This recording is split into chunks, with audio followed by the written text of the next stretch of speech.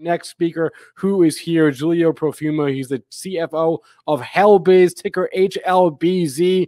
Incredibly volatile stock the last couple of days. They announced a partnership. You don't want to hear me talk about it, though. Let's bring Giulio on. Let's have him talk about it. There he is. Giulio, thanks for joining EVCon. Hi, Spencer. Hi, everybody. Thanks for joining today. How you doing? I'm going to bring up your presentation and let you get into it and tell us all about what's going on here in one of the most volatile stocks this week. Great, thank you. So thanks for joining today. It's an exciting time for the company. We are just fresh out of the gates. So we listed roughly a month ago. As Spencer was saying, yes, our ticker is HLBZ. We're the first micromobility company listed on NASDAQ, and we are an exciting growth story. And I will now take some time to guide you through our progress and essentially our vision. So we started as a mobility company, a micromobility company.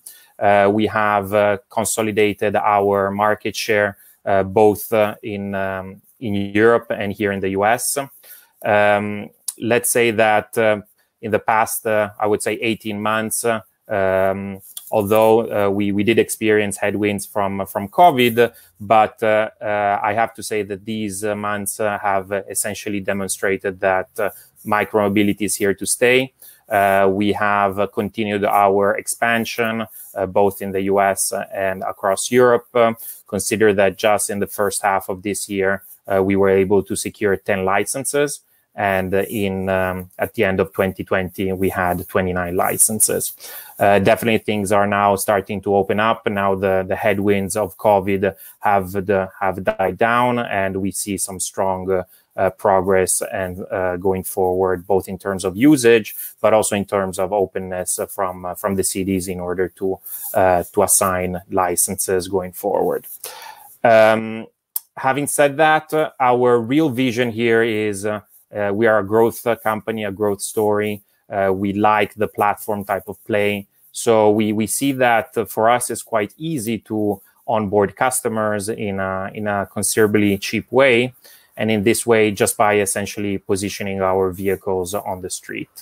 Having done that, then what we really liked is the opportunity to offer additional services, both to our existing customers or to new customers by cross-selling different type of services. So this is why during the pandemic, we saw the opportunity of launching Helbiz Kitchen. So this is our dark kitchen food delivery offering. We started out of Milan. We've seen some good traction on this front, and we definitely now that people are also coming back to the cities and to the offices, we see some strong opportunity on that side as well. In terms of offering, always through our app, we also decided to get into the OTT type of play. So we launched recently Helbiz Live, which is our video offering, our media offering. It's an exciting product. We actually purchased the rights to stream the second division Serie B soccer worldwide. We're actually we have this exclusive deal where we can offer this worldwide through our app. And we just recently announced two exciting deals, one with Fox Sports and with Amazon Video. So this is an incredible achievement, and we will be able to stream our content on many more devices, also on smart TVs, so not only through our app. We definitely fit into the ESG type of narrative. So this is something that we strongly believe in. Investors, which we are talking to, really like this type of angle that we currently have.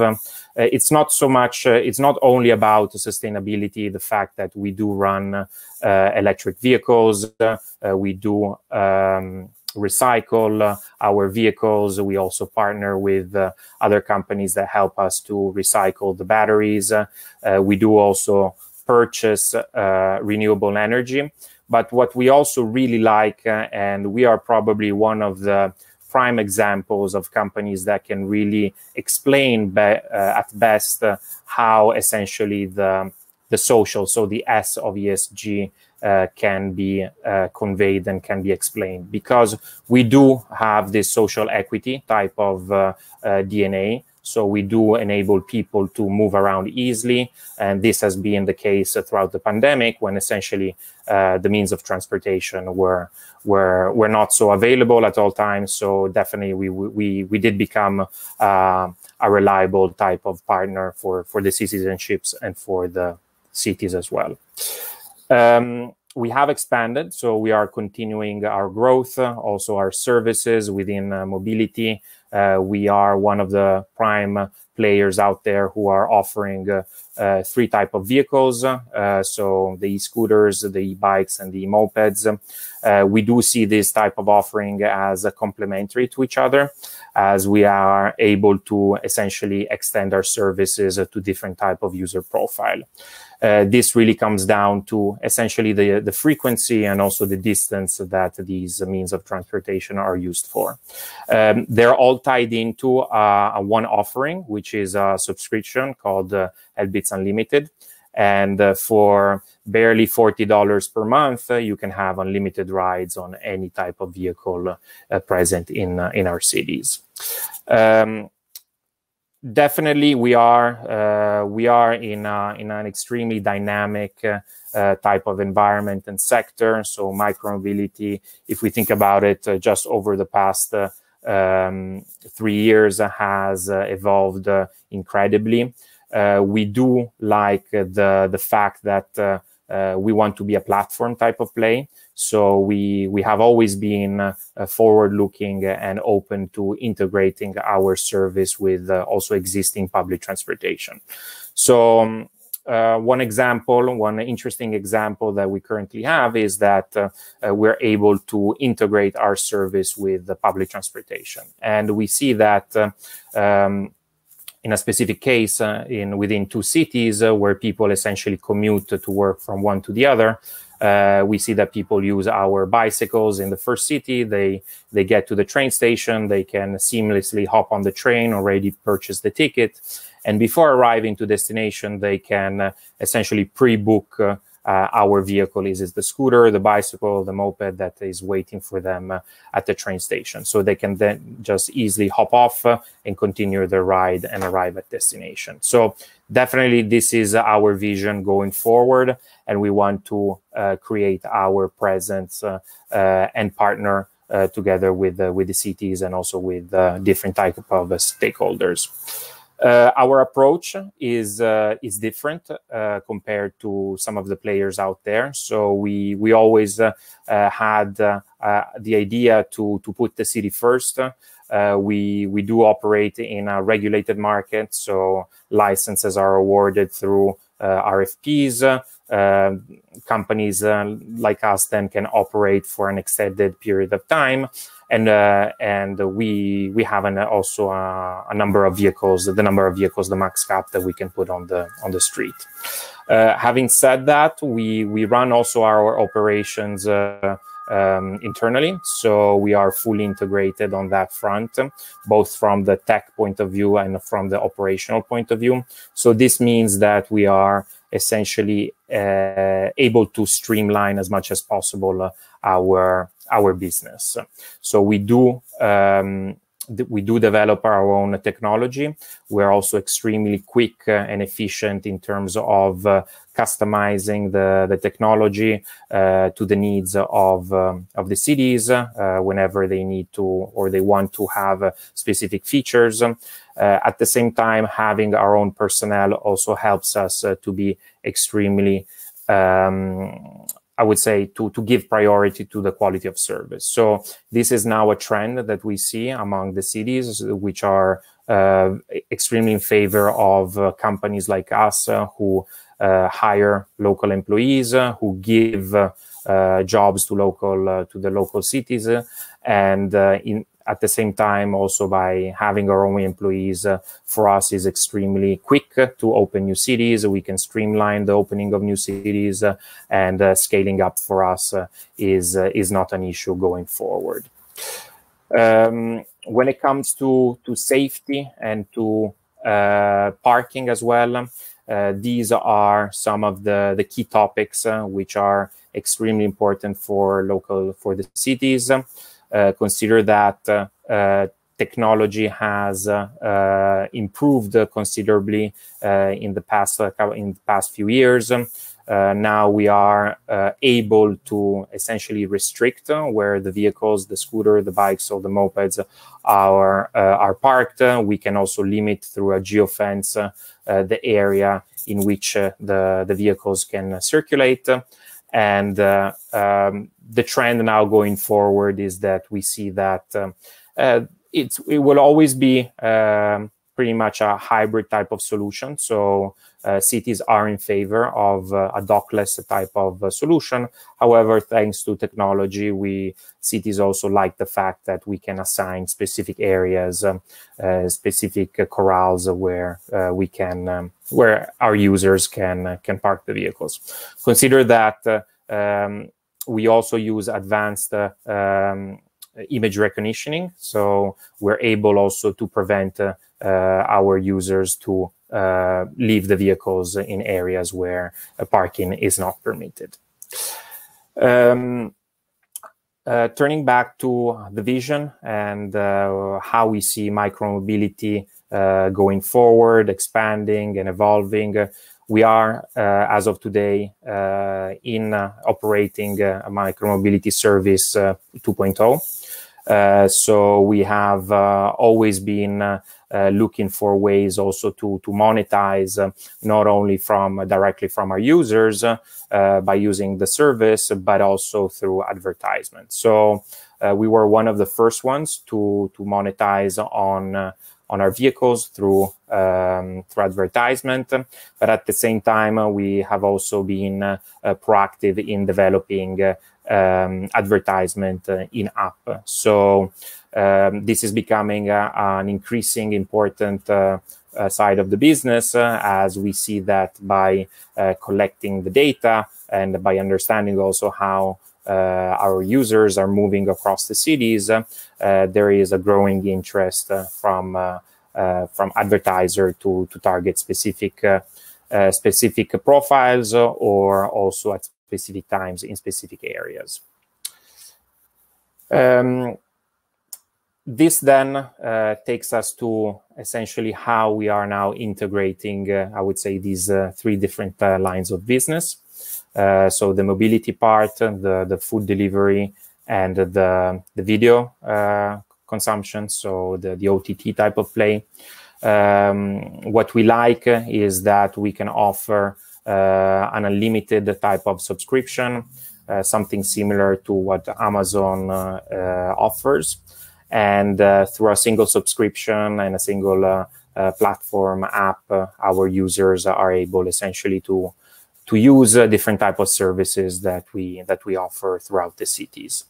And in this way, we're also able not only to maintain and retain our customer base, but at the same time, also we're able to onboard customers who are not maybe specifically interested in the micromobility type of service, but can definitely enter inside our platform and then use different type of services.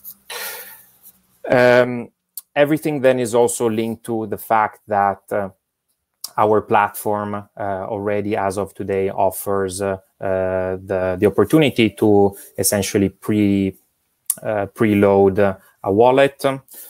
Through the wallet, the users are able to not only pay for the different type of services, is it mobility, is it the food delivery, or is it the video consumption, but what we have been able to do, given that a considerably growing part of our customer base is comprised of younger generations, we have been able to essentially bridge the gap between cash and a cashless type of ecosystem. So thanks to some specific partnerships, what we're able to do is that also for, I would say, the unbanked type of users who not necessarily have a credit card or a debit card, they can easily go in one of the shops of our partners, and with cash they can essentially go to the cashier, and they can then have their wallet preloaded with the corresponding amount of cash.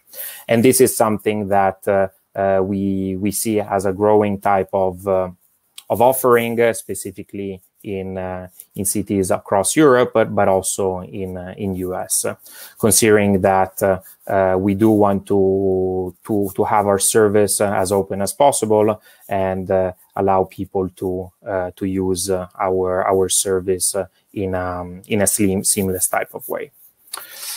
I think we have now some time for some questions. So please let me know if you want to know something more. Man, Giulio, we do have a lot of questions. We're also running over, so let me just try to get to a couple, because we got the people in the chat. They want to know because they're interested. So wow, I don't even know which one to start. Let's go with the low hanging fruit. With the obvious run up in price in your stock, are you guys considering doing an offering anytime in the near term? Is that on your radar? So definitely, we are extremely excited of what has been the reaction from the market. Today we are trading at 24.25. The market likes our story. There's still a lot to come. We are now definitely concentrated on fulfilling our business plan, our expansion. We do have the funds available now to continue our expansion. So to your question, not a secondary in the short term. Okay. Can you speak a little bit on the profitability of your deal with Amazon and also the Fox partnership? And are there other major broadcasting companies that you're in talks with? Yeah, so we've been able to sign these remarkable deals. So by starting to offer our soccer type of content, this will help us to, as I was saying before, reach out to more and more customers. So this is a first step to something definitely bigger going forward. We do look at also additional content in the future, and for us is a great opportunity to enter also inside additional platforms on smart TVs. So not only through content that you can consume directly through our app. What percentage of your business is the media? Yeah, consider that we just launched the media in late July, in August. So we're just starting now to ramp up this side of the business. Considering that is very much linked now to the soccer league, which just started in late August. We are still in the initial phases of it. Why do you think your stock has been so volatile this week? So we are a new player. We are definitely a new player on the market out there. We are strongly a believer in the platform type of play.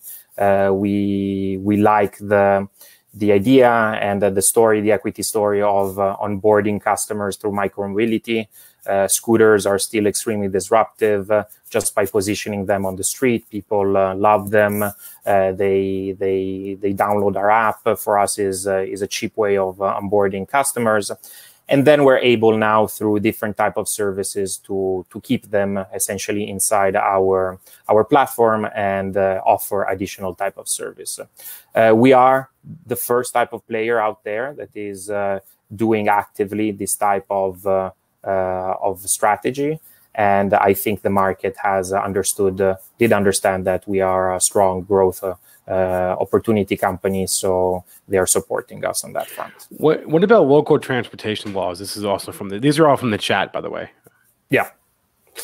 I have to say that when it comes down to micromobility, so scooters, e-bikes, and e-mopeds, as I was saying, we do operate in a regulated market. So we do go through RFPs. We are vetted, and licenses are awarded then on a recurring basis. So I have to say that throughout the markets where we operate, there's not too much difference. So we do see a flattening in terms of regulation on that front. However, having said that, we do see that the market is consolidating. So there are less players now on the market. There's a high barrier, specifically in the US. So this is a strong opportunity for us to continue expansion, both in the US, but also across Europe. Got it. Giulio Profumo, he is the CFO of Helbiz, ticker HLBZ. If you haven't seen it by now, Giulio, thank you so much for joining EVCon today. Thank you, Spencer. Thanks, everybody.